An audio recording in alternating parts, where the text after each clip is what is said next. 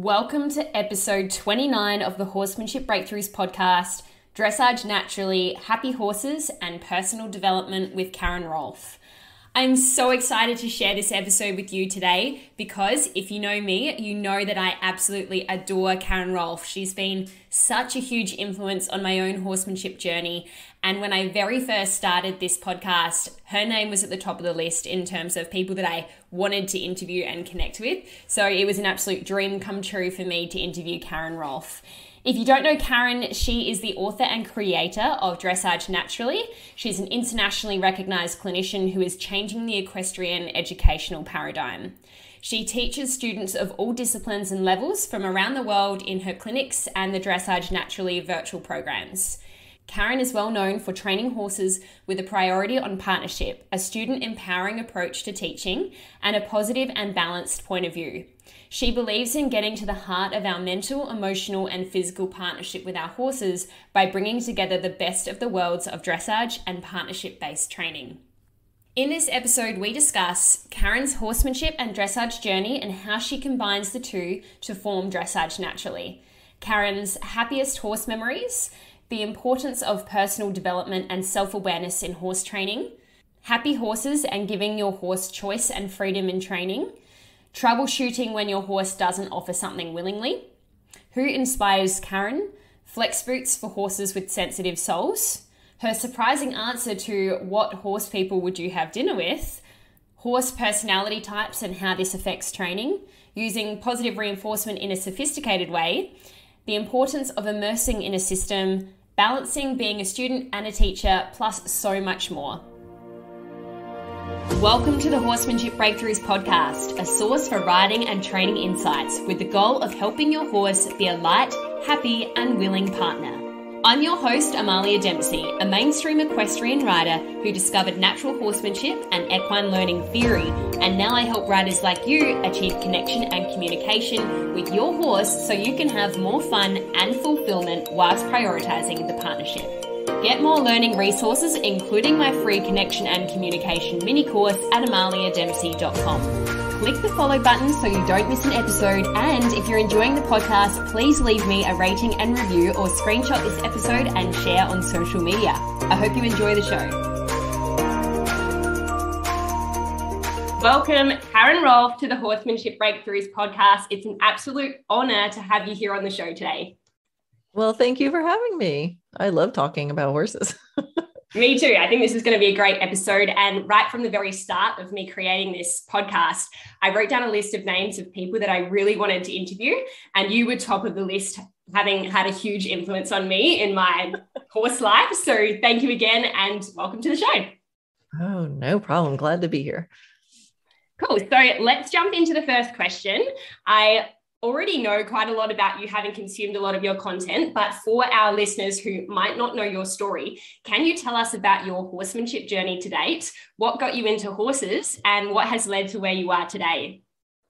That's a big question. Yes, it is.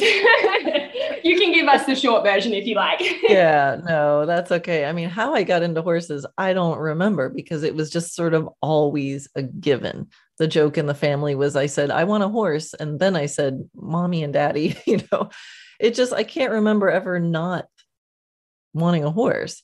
My mom had a horse when she was a kid. So it was, and there was a little while when I was like in first grade that she actually had a horse. She took up fox hunting. So I got to be around horses and then it just was relentless begging, horse camp, summer camp. So I ended up getting a horse, just a funny little horse out of the local newspaper and did pony club with him. So I went up the ranks in pony club. At some point I sort of outgrew that horse and got a different horse and still stayed in pony club. And it was that horse that took off with me during a junior hunt that our pony club went to. And I broke all the rules. I passed all the people in the red coats and I rode right through the middle of the hounds, which is really a no-no. And the huntsman had to gallop up next to me and grab my horse because I was ragdolling. And he brought me up to my mom and said, take this kid for dressage lessons so she can learn how to control her horse. So I did. And that actually, the dressage barn that I went to was owned by Ann Gribbins, who is, top international judge and trainer. And competitor. So that just happened to be the only place nearby that did dressage. And so with that second horse that I owned, we just went up the levels and competed and did really well and represented the US on the young riders team a bunch of times. And so he really, I didn't mean to be a dressage rider. I was actually still eventing. And then when he was pre St. George and preliminary, Anne was like, you have to decide because you're not going to jump an FEI horse over any more ditches. Like you just have to decide. So I did because I was a kind of a chicken with the jumping. Yeah, my last eventing course, cross country course, I approached every jump going, if you want to jump, I'll stay on you. But if you don't, that's okay. And I thought, I'm going to die. Yeah. It's not the way to do it. Yeah. So then I ended up, because of my success, people asked me to train their horses. And so I did. And then Anne Gribbins actually ended up having a really challenging horse in her barn that all of her trainers had fallen off of and injured themselves in some way. So she called me and she's like, you want to try? And because I had a little bit of reputation for getting along with the special cases just even back then, and I did have success with that horse. And then I became a trainer at her facility and just kind of kept going, and then eventually was willed a horse who was a Grand Prix horse, kind of used up, and that's the horse that I first did natural horsemanship with, and then started down that road, and one thing led to another, and a perfect storm of going to Florida for the winter season, which happened to be 7 miles down the road from the Pirellis, which I didn't even know at the time, and being really burned out where I was. And the Pirelli said, hey, you want to come follow us back to Colorado? I was like, sure. And so that then, after doing that for kind of 2 years, I just got my own place, and I said, I don't like how am I going to reconcile these two crazy different worlds? Because this was back in 2003 and nobody used the word dressage and natural horsemanship together. So I sat myself down and I said, all right, I got to figure out how am I making my decisions in every moment? Like, when am I choosing to do freestyle? Why am I doing Liberty today? How is that going to help my dressage? And that's what caused me to write my book. I wrote my book for myself. Like, I need to figure out my system because I'm a professional and I make my living teaching. And now I don't have a system to follow because I'm in new territory. And the rest is history. Yeah, wow. and then you asked me to be on your podcast. So here we are. Fast forward to today. Yeah, exactly. I can imagine there would have been quite a few conflicts when you were going through working out how do I fit natural horsemanship and dressage together? Because I think it's a common pattern that people find natural horsemanship, whatever method it might be, and then they go, well, the dressage stuff is wrong. I don't want to do that anymore at all. So that's really cool that you managed to marry those two worlds. Yeah. Yeah. I mean, I love dressage. I mean, it's an amazing feeling when done well.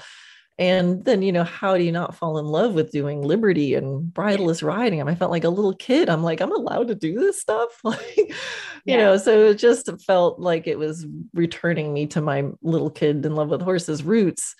And, and the thing is, it worked. So I did not go into natural horsemanship with a problem horse and to make a big breakthrough. The horse I did it with, I thought he was fine. I was just doing it for silly tricks. And then he made some huge changes in his personality and what he offered. And I went, oh, wait a minute. So it just was a matter of looking at what's working. And then, but then it's really the decision making. Like, here's a bunch of tools. Now, what am I trying to create? And how can I use these tools to all help create that picture that I wanted with a horse? Yes. And with natural horsemanship, you have a greater toolbox. So why wouldn't you use those extra things? You also mentioned that before you even got into Pirelli, you had a knack for helping those more difficult horses. Why do you think that was? I think just because I've always kind of been into the relationship with the horse. Like, the reason I do horses is because I just love them and I want to hang out with them. It wasn't as a, hey, here's a cool athletic endeavor. I wonder if I can stay on this thing. It was really about the connection and the relationship right from the get-go. I mean, when I was a kid, I just used to go down there and just, hang with them. So I think just that context is enough, because I'm like, hey, who are you and why are you doing that? Instead of, hey, you stinker. Yeah, yeah. I spent a lot of money on you and this class is important, So I just was always coming in with that. And I'm a bit non-confrontational just by nature. So highly dominant methods didn't like I couldn't do it. I wasn't very effective at it. And I'm a little bit of a that same fear like on the cross country course. Like I don't want to battle with a horse. So I would always find a workaround to avoid the conflict. So it's something I've worked on in myself to like not be afraid of conflict. But it did serve me, because like that one horse that had hurt a lot of people had been injured by falling off of him.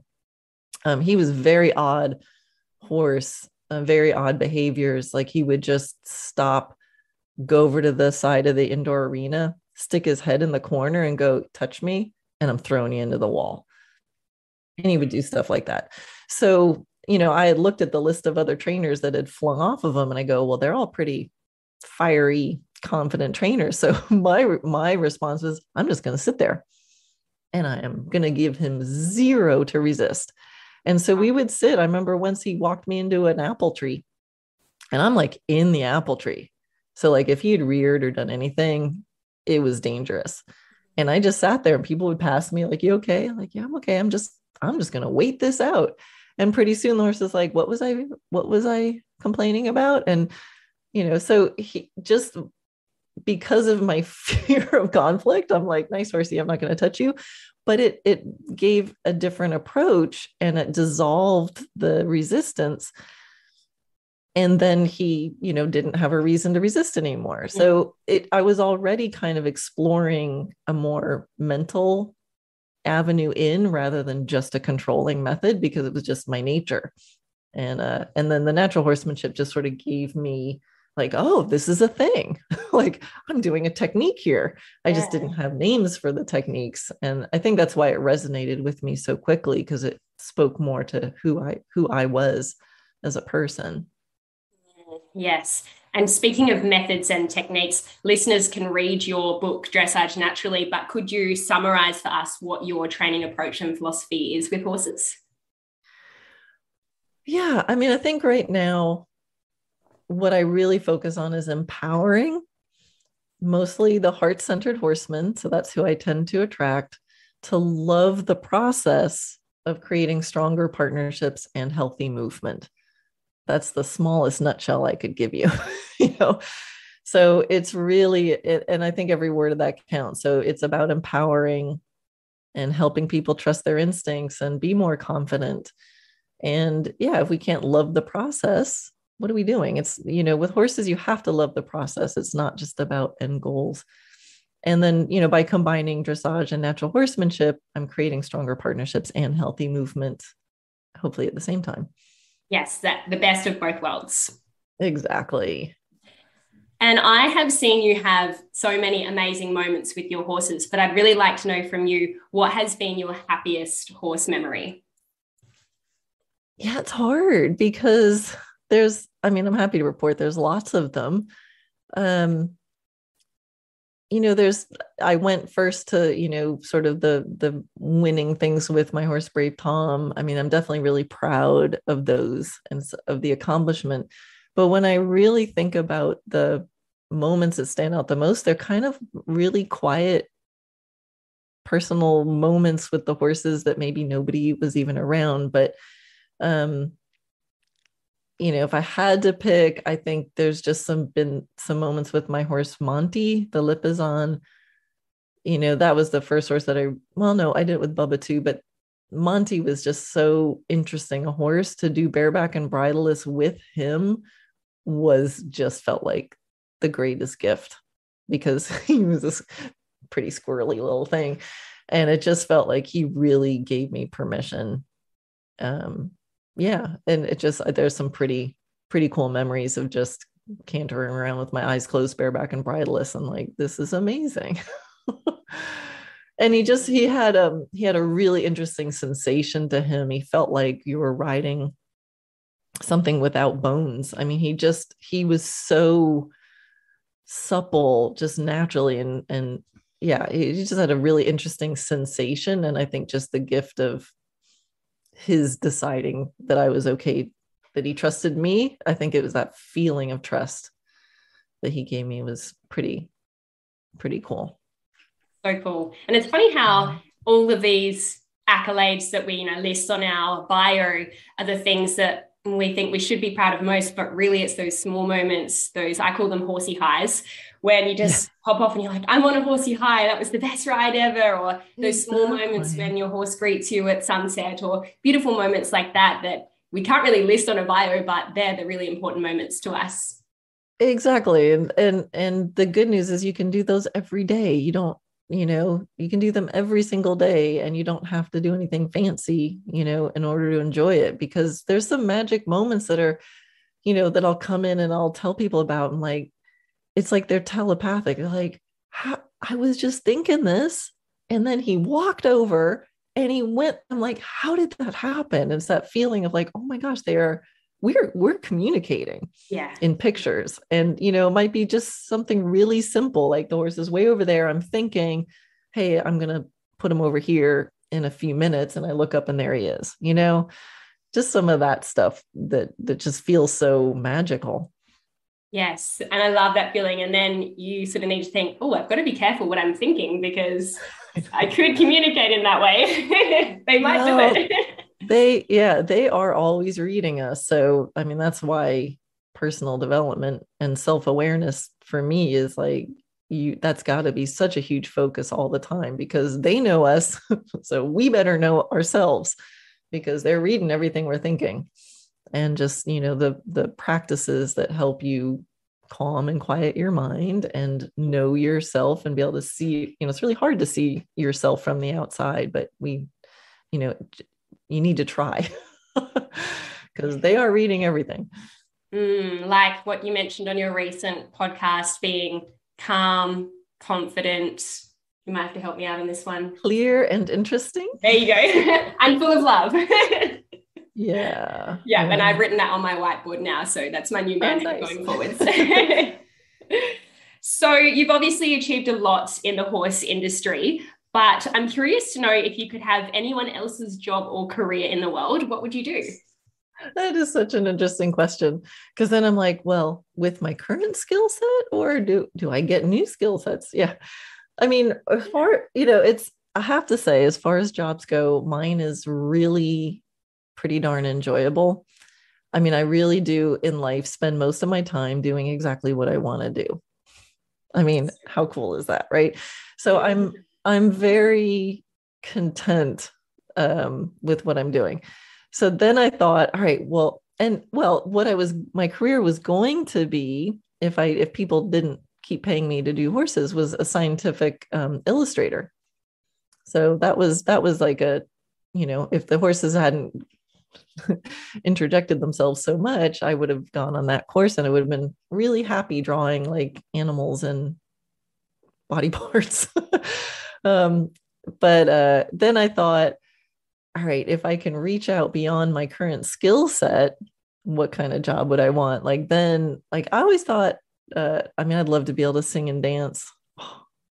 I do sing and I do dance, but no one's going to pay me for it unless it's a comedy routine.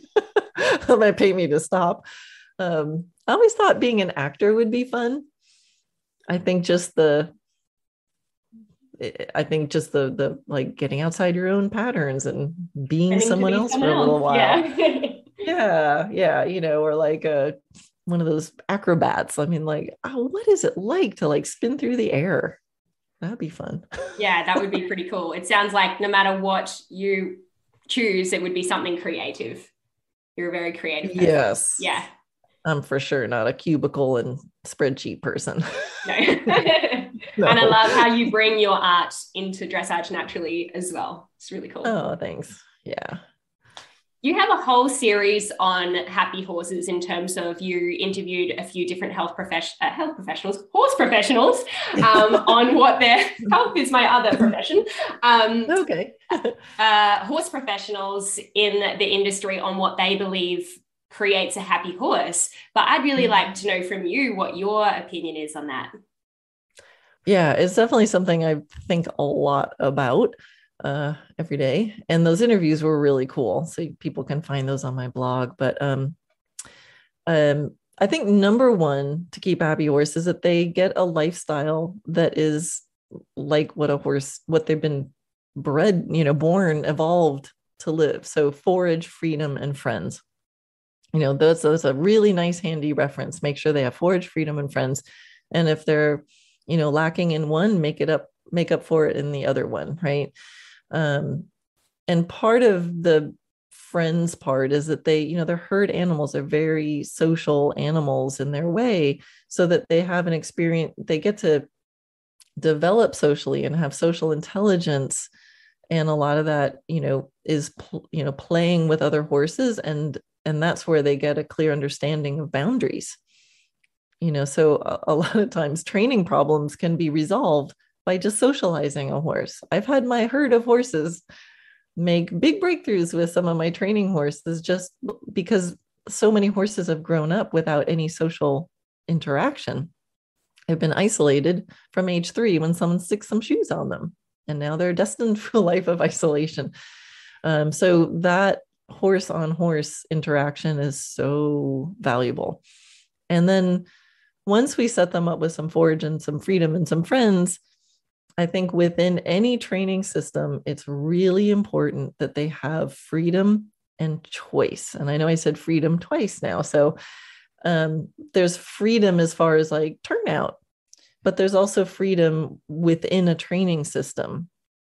How much, do they get a chance to be cooperative, not just controlled?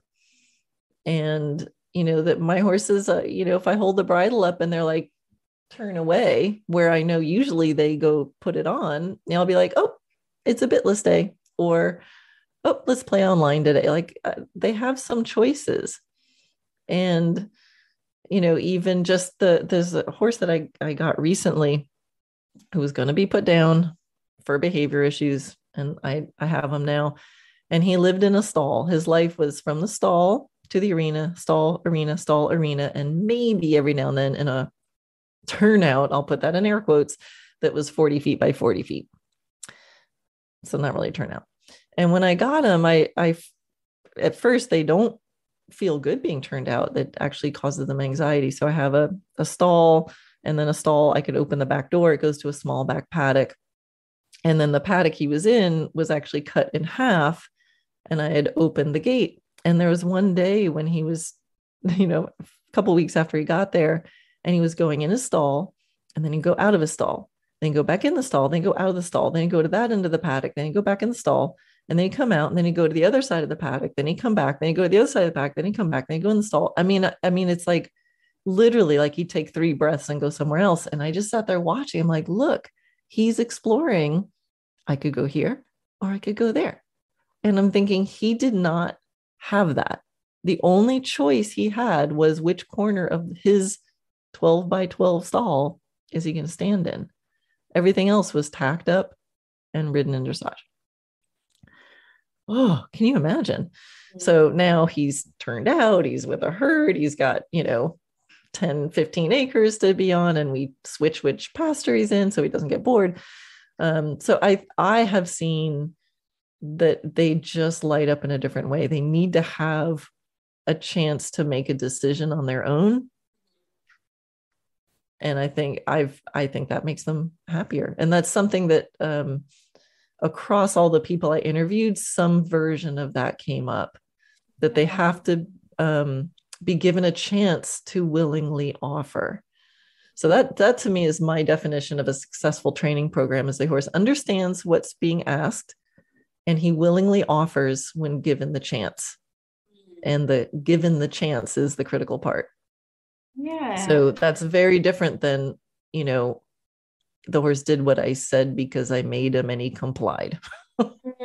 Yeah. You know? Yeah.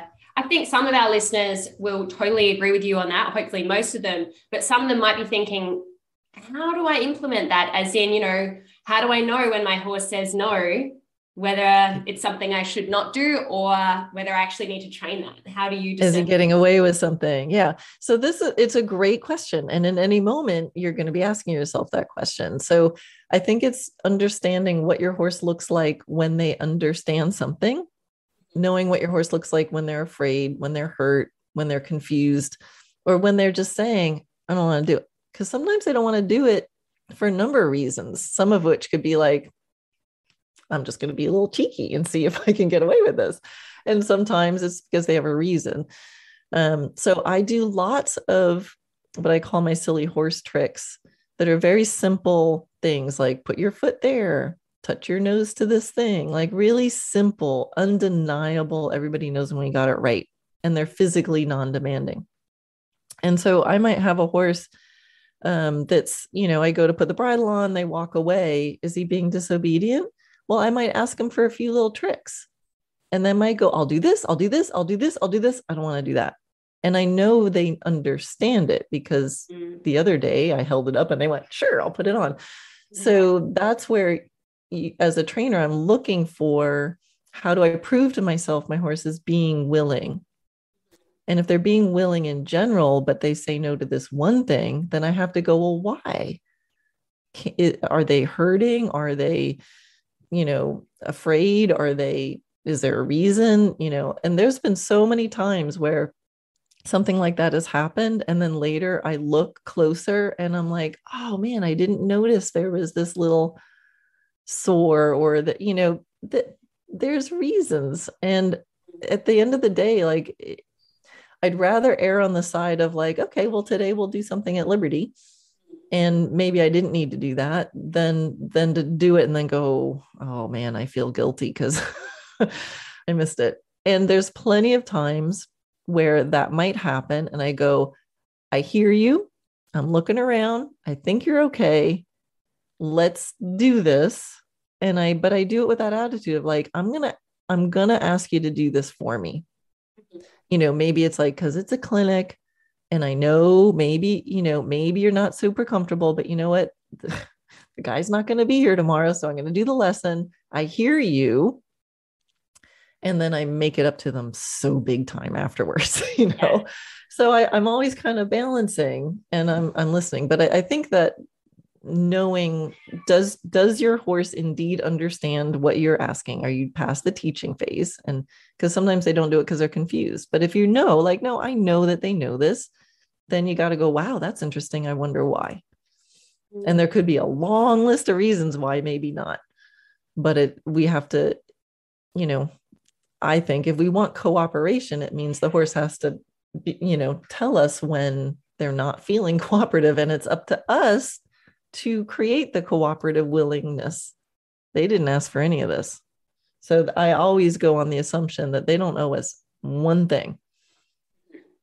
Not one thing. Anything, it's totally up to me. If they don't feel like doing it, then that's my fault. I got to figure out how to get the horse to want to cooperate with us. And that's our job as horse trainers and riders. I think so. Yeah. Yeah.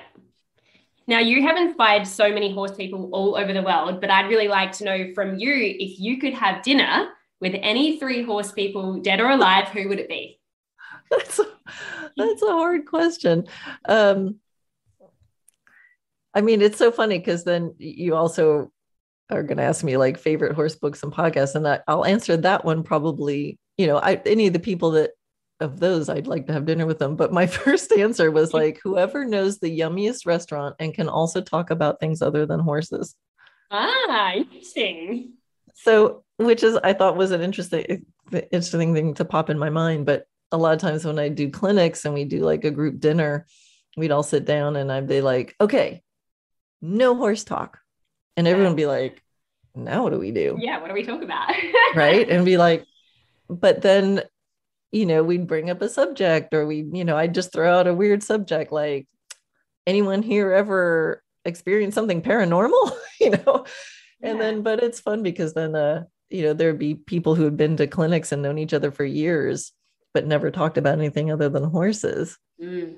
And now they, got to another layer. So one of my favorite horse people that I would love to go have dinner with is the Italian Grand Prix jumper Luca Mineta. Yeah.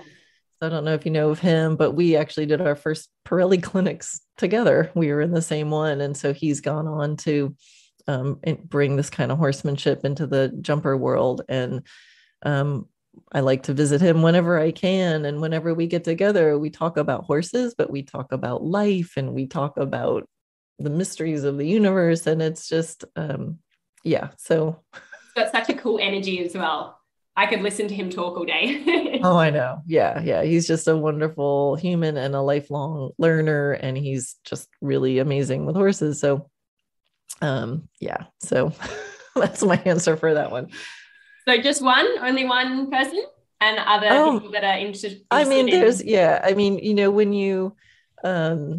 when I think about other people that have influenced me or books that I have, I mean, Nuno Oliveira, his Reflections on Equestrian Art is just one of those books you just need to keep laying around on, out so you can just pick it up, open to a page and just read something nice. I love that. It's a easy book to just pick up and read a little bit. And there's always something that kind of gets me back on track.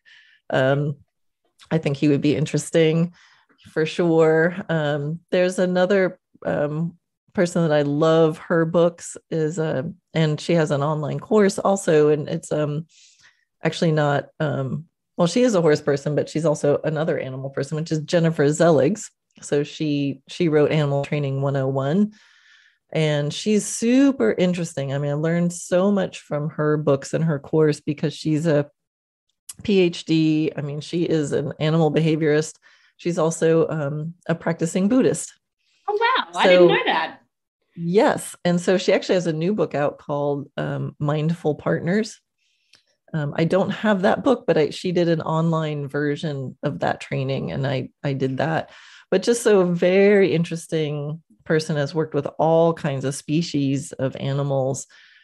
So I find her immensely interesting.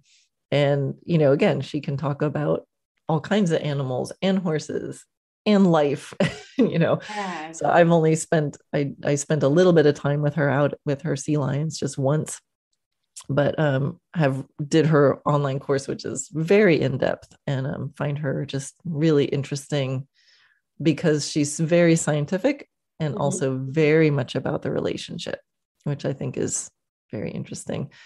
Philip Carl is interesting. I've been to observed a couple of his clinics and get to have dinner, at the group dinner with that, and got to sit next to him. And he's actually quite interesting. Also get him on a subject pretty fiery, yeah, in his opinion. So it's pretty entertaining. Yeah. So, I'll go to dinner with most people as long as they're nice. Yeah, I think it's so interesting that you mentioned you like to talk to people about things other than horses, because to me, it looks like you just live and breathe horses. But I suppose, like anything, it's good to have outlets and to be able to speak about other things and enjoy other things, because, maybe perhaps if horses are just your life, then you might burn out. Yeah, I've always been like that. And I remember, gosh, when I was still back on Long Island, I had some friends, and, I remember one day I was, long work day. It was one of those days where like things didn't go well. And I remember I was over at their house and drinking a glass of wine, and I'm just like, oh, and this horse is doing this and this. I was kind of complaining a little bit, which is, I don't do that so much anymore, but he just sat there looking at me and started giggling. He's like, oh, poor Karen, her horsies didn't behave today. And I went, yeah, thank you for that perspective. Yeah, we got to keep it in perspective. So I've always had, friends who weren't necessarily into horses. My husband's not a horse person. He's into photography and music, and, now helps me run the business. But yeah, I really like to keep the conversation, for my own mental health and life balance. Yeah. Yeah, I think Definitely. that's wise advice. And I call him the non-horsey husband because the comments he makes are just hilarious sometimes, but often a lot of common sense as well. Because I feel like when they're removed from, all the clutter that we have and all the knowledge that we have around training horses, sometimes it's the most common sense and simple answer that we need. Exactly. Yeah, no, that's, sometimes we miss the forest for the trees. And the joke is, that you see this person doing, I'll just say a dressage test, having a bad ride, and they're going along and everything's, the mouth is in the tongue, and people are like analyzing the angle of the shoulder in, and the amount it's tracking up, and the husband walks up and goes, well, that doesn't look like any fun. They're like, Yeah. exactly. Yeah. Yeah. It just reminds me of a time when I was having some difficulty with one of my mares, and I was like, oh, she doesn't really like to move forward. And first of all, he goes, well, how does she move backwards? And then, and then he goes, well, why don't you just do things that she likes doing? And I was like, good point. She likes moving in a big open paddock. So Yeah. Yeah. No, I think I find it healthy and refreshing to, yeah, get out of the, just keep expanded.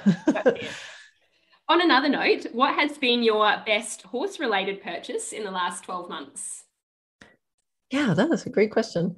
I am really enjoying, I bought some boots for my horse. So I have a couple horses that go better, and have little sensitive soles. All my horses are barefoot. And I got some flex boots. I might have gotten them more than a year ago, but they're holding up. And what I love about them is they're super easy to put on. Some boots that are good, but you have to like measure precisely, and you gotta like, oh, I gotta rasp their feet again in order for it to fit in. And these just sort of are a little more forgiving. Maybe that's why they call them flex boots, and they're kind of squishier, and I don't know, they've been holding up, and they're just easy to put on, and that makes my life a lot easier. Great.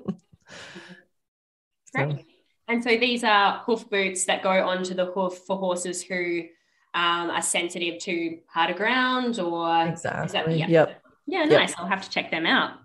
Yeah.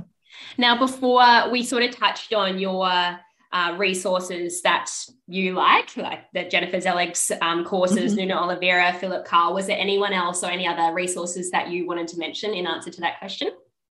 Yeah, I do. There's one other book that I recommend to anybody who takes my courses, and it's called "Is Your Horse a Rock Star?" And it's a simple little book. I've actually met the author of it. She came out here once, and did a little mini clinic sort of thing. And it kind of sets up like you try to read your horse based on 4 characteristics. So is your horse, where is he on the scale of dominant to submissive, high energy or low energy, afraid versus curious, and friendly versus aloof. And the hardest part is because you're supposed to assess this like your horse's nature out in the herd, not your relationship with the horse. So when you have a horse that you have a pretty good relationship with, it's harder because they're already trained, and there's some development. So you think, all right, if I threw my horse out in a herd, is he the one pushing the other horses around or getting pushed around? Is he the one in there like playing games with the stick, or is he standing over by himself? If you throw something weird into the paddock, is he running towards or running away? And when everybody takes off galloping, is he sort of trotting behind? So you try to do that. And then she made these really cute archetypes for each of these combinations. And it's a little bit like a Myers-Briggs test for your horse, but the way she did it is so simple and fun. But I find it incredibly useful. So some people might go, oh, she's anthropomorphizing in the way she does it, or it's like, oh, this is way too simplified. But it's just simple enough that you can actually utilize it. sometimes you do the Myers-Briggs test on yourself and you need 3 hours just to read through the whole thing. Like, she does it in a way that I think she did a super job explaining it. And I found it really, really helpful in making decisions, much more than some other methods are like, are they right brain or left brain or introvert, extrovert? I find horses, they have more tendencies of where they spend in the left brain, right brain, introvert, extrovert, but I find those labels are not so helpful because we need to move them through those, like we don't want the left brain or right brain introvert to stay there. We're trying to move them out. So don't call them that, because we're not trying to stay there. But so, one of the archetypes, like if they're like the boss, which is dominant, high energy, afraid, and aloof. I've had 2 of those. That character can have right brain and left brain moments, and they can be more introverted or extroverted at different times. But that baseline kind of character is still there. They still tend to be the one who wants to push horses. They tend to be high energy, tend to be aloof, and tend to be afraid. Like, and you can train around that, but it doesn't, that nature is still there. So I found it just a super helpful tool, and it's really fun. It's a great little bathroom book too, because you'll just chuckle reading it, and the cartoons, little images she has are just really special. Yeah, they're very cool. I found it quite helpful as well, thanks to your recommendation. Can you tell us which characters each of your horses are, according to Dessa Hockley? Oh gosh. Yeah. And I have to dig that out and assess my new one. Yeah. Oh yes, Cora. Yeah, Cora, because she is a sassy pants. Yeah, Monty and Atomic are both the boss, which is, the picture is like a gangster with a machine gun. Yeah. Not easy. Ovation is a reluctant rock star for sure. Let's see. Natia can be a little bit of a I think it's the prize fighter. Yeah. She's interesting.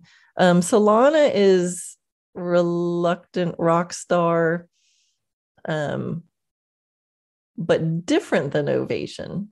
They're different, but they have the similar quality of like motivation is the whole ball game.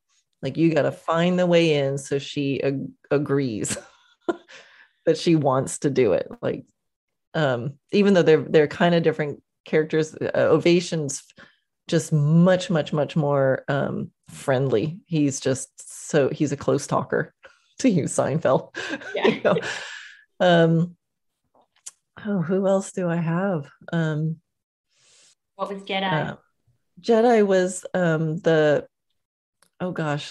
it's the DEAF. He was the one where like the head was spinning in different directions. I forget what the name of that one was. Oh, there you go. Yeah. I was only looking at it the other day. I think it's in the front, actually, the list of all of them. DEAF is the wild card. The wild card, yes. But the sweetest wild card. But yeah, he could be like the perfect beginner's horse. And next thing you know, he's like, ah! Yeah. But the F was very, very, very strong with him. So that like, you forgave him for everything because he's so darn sweet and friendly, and always was like, I'm here. I'm flitting around, but I'm here. Yeah. And if our listeners are going, I don't know these horses, you can check them out in the video classroom that Karen has. And you really do get to know each of Karen's horses on what feels like a personal level, because you can see how Karen works with each of these different types of horses through various scenarios. So I definitely recommend people check that out. Now, Karen, can you tell us, what is your ultimate goal with horses? Yeah, it's definitely changed recently from, and it's interesting because I've been thinking lately, like, where's this little bit of confusion coming from? Like, because I realize, I'm not reaching for the same goals that I used to, because they're not as much about performance or about what I want to do, but it's much more about how I want to do it.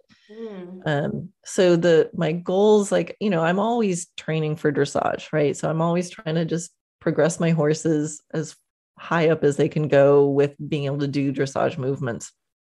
But it's much more about how I want to do it. So how can I be as light, as clear as I can, and how can I better understand my horse? So definitely, maybe it's an age thing. I'm just getting much more into the relationship on the different levels. So it used to be, I want to get this relationship and partnership so that I can get them, to upper level. Now it's like, of course I'm going to be training.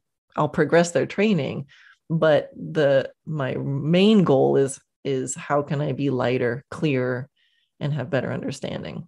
Mm-hmm. So which, by the way, is going to help progress your training. Yeah. So again, it's that loving the process. So just every day, like the other day, I did an experiment with Natia, who's pretty low energy. I mean, she's not a prancer. She's just, she's not one to offer on her own very much. But if I ask her, she'll do it. And so the other day I was out there, I'm like, well, what happens if I really don't like push it all? Like if I just let me just check. And she was amazing. I'm like, oh gosh, I'm using these aids that I don't need anymore. So that other layer, she did the same things that I've been doing with her, but I literally just sat there and I'm like, I'm just gonna think it. Like, let's just see where I'm at with this. Yeah, wow. And she just offered more. I'm like, oh man, you'd think I'd have learned this lesson by now. But there's just always these layers. And so that for me is just really interesting. Yes. And I think, just mentioning that enjoying the process really is the ultimate goal. And it sounds like all along since you came across natural horsemanship, well, even before that your goal was really partnership, but it sounds like that's even more the focus these days. And a theme I've noticed in your classroom, probably in the last maybe 12 months, is I've seen a lot more positive reinforcement. Can you tell us about your journey into that, and if that is a theme, or maybe I'm imagining things? Yeah, well, it's something I've always done. I just wasn't so sophisticated about it. And then it's definitely coming up. I'm getting more and more students who were doing positive reinforcement who could kind of like talk all that talk. And I'm just like, I don't understand what they're saying. And, I remember years ago in New York, I had a couple of my dressage students who were actually dog trainers, and they trained dogs for like the handicap. I mean, like real, whatever that's called, but just impressive. Like the dog could go get the mail and, and move someone's leg in their wheelchair. And I remember this one student was asking me all these questions, like, well, are you using operant this? And I'm like, what are you talking about? I put my leg on and the horse goes, And so I'm thinking, gosh, so many horse people are not really that sophisticated in, and, scientific animal training. So, when some of my students were using terms I didn't understand, I'm like, I gotta like research this. And that's what really brought me around to Jennifer Zellig's. And like, I need to be able to speak intelligently about this, because I'd also run into people who are like, only positive reinforcement. And if you didn't do only, so I'm like, okay, I need to have some language to speak to these people, because by the way, there's no such thing as only positive reinforcement. Because by nature, as soon as you don't give the treat, you're using negative punishment. So anyway, that's a whole other subject, but now I can talk about it. Yeah. So it just was like hey, I got to up my game and like, look at this. So I always did use food rewards, but the sort of, using a bridge, and marking it and thinking about that, it from a more, real animal behavior scientific method. Yeah. So now I think I just am a little bit more aware, and I'm using different terminology that's more the correct terminology, and investigating that a little bit more, because it's such a huge tool. Yeah. It works. I mean, lots of stuff works. And in the end, I really think With horses, we use primarily, I use primarily negative reinforcement and positive reinforcement, and as little of things in the punishment department as possible. And it, from what I've read, punishment is one of the least effective tools anyway. But I'm definitely in the idea that you can flow between all the quadrants and know what you're using a technique. You might as well understand what it is. And and I don't think negative reinforcement is bad. It can be a dance, and you could be walking across the street and someone guides you out of the way so you don't get hit by a car. That's negative reinforcement. When you're ballroom dancing and someone puts a little pressure and you move, I have a whole podcast on pressure because I think people can get a little crazy about it. But yeah, that's another reason I highly recommend Jennifer's book, Animal Training 101, because she goes through all of this kind of stuff, the stuff that works with sea lions and dolphins and tigers and horses, and in a way that's very refreshing and gives a very good perspective. And here's this technique, and here's when I would use it, and here's what it's good for. So I really credit her for anything that I'm saying.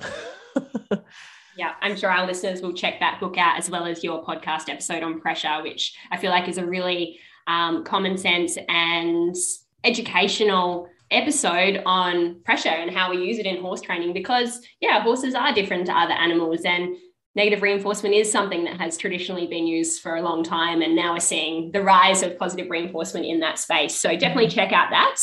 And I'd like to know, what advice would you give a 12-year-old aspiring to be like you? Oh,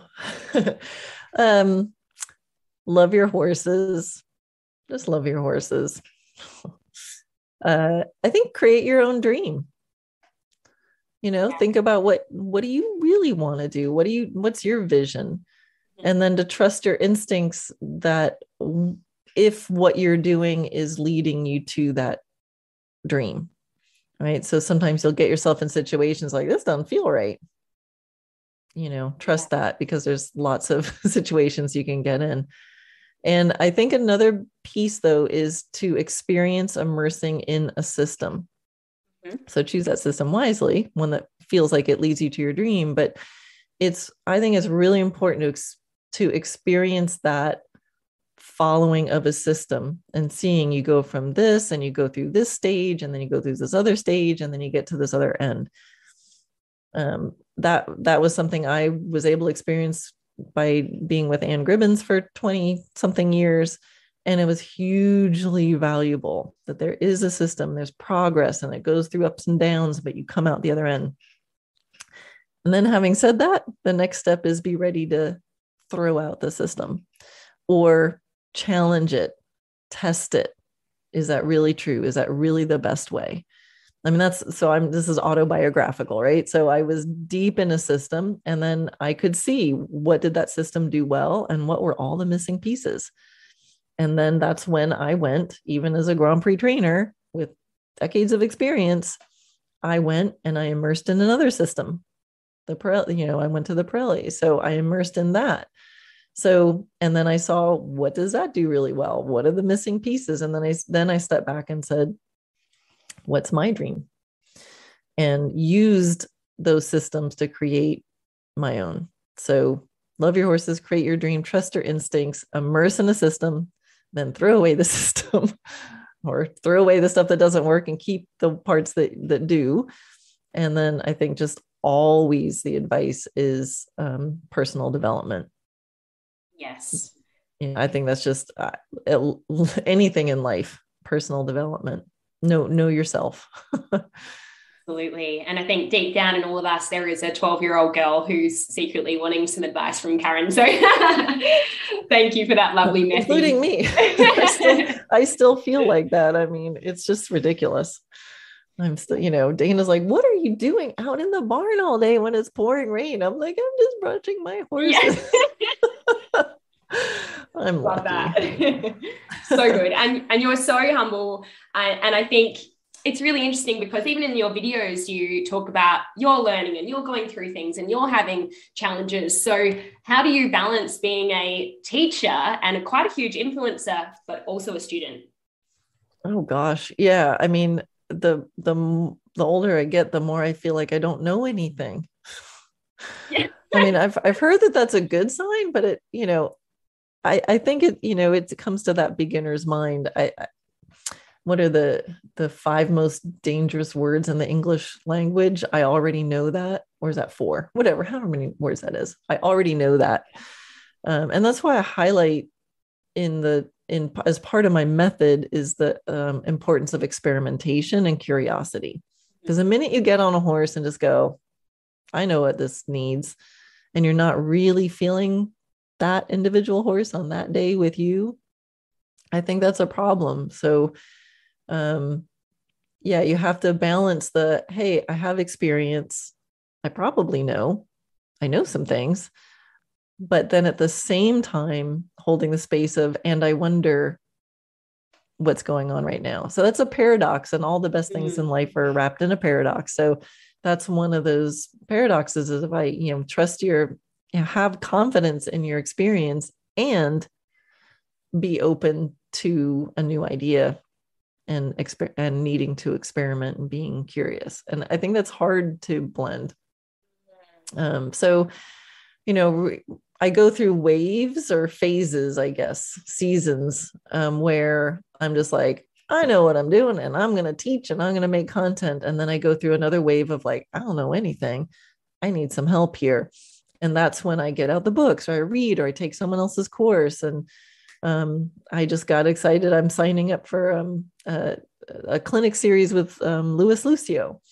And I'm like, yay, I get to be a student. I mean, I did a clinic in December with him. I'm so excited. Yeah. So excited. It's fun being a student. I love being a student. So I go, I choose wisely and I go through phases, and right now I'm in I need to learn more stuff phase. But I think that's a good thing. I think you always need to be open to new ideas and suggestions, and you can be open and still be confident. I can look at something and go, yeah, let me entertain that idea, and then go, nah, not for me. Yeah.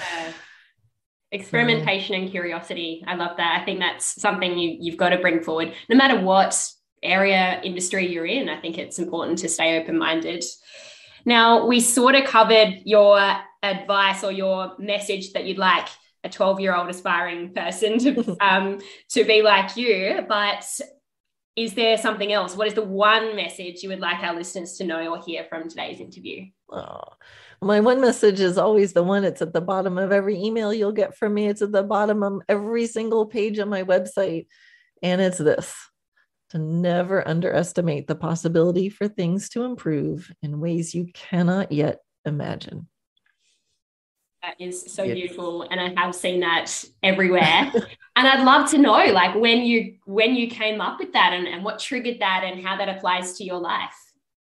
I don't remember where it came from, but it sure stuck.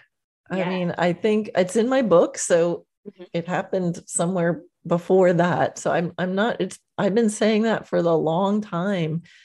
And yeah, I think it's just the eternal optimist in me, but I think it really came from the self-development piece.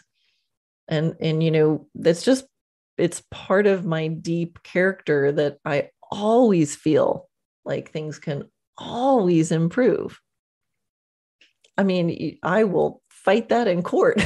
It always, it's funny because sometimes people like make me fill out a survey on a scale from 1 to 10. I'll never give it a 10. Even if it's fantastic. Like, well, why didn't you give it a 10? Because it could be better. That's the dressage person in you. Yeah, right. But it's not from a critical point of view. Yeah, it's from a like, well, even if something's amazing, I don't want to be like, well, that's it. That's as good as it's going to get. I'm like, can you imagine if it got even better? Yeah.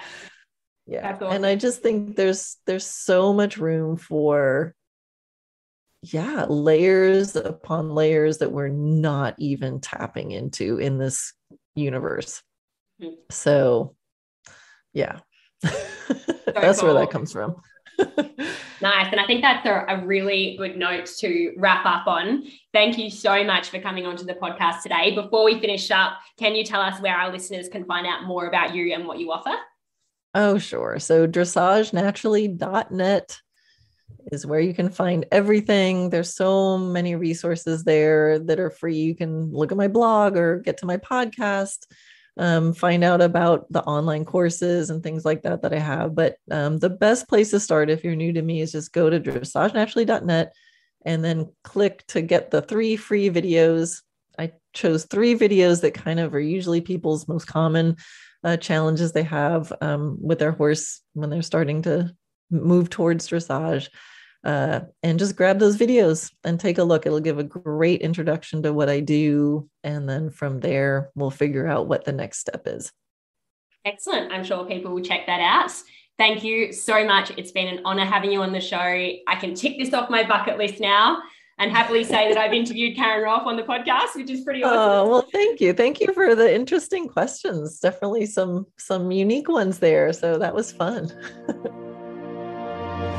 Thanks for listening to the Horsemanship Breakthroughs podcast. Make sure you hit the follow button so you get notified every time a new episode is released. And if you've learned even just one small thing from today's show, I would really appreciate if you could leave a review on Apple Podcasts or screenshot this episode and share it on social media. You can connect with me on Instagram at Amalia_horses or my website amaliadempsey.com, where you can find free resources to help you on your horsemanship journey. That's all for today. Thanks for being here. Remember to train with kindness and ride with excellence, and I'll see you in the next episode.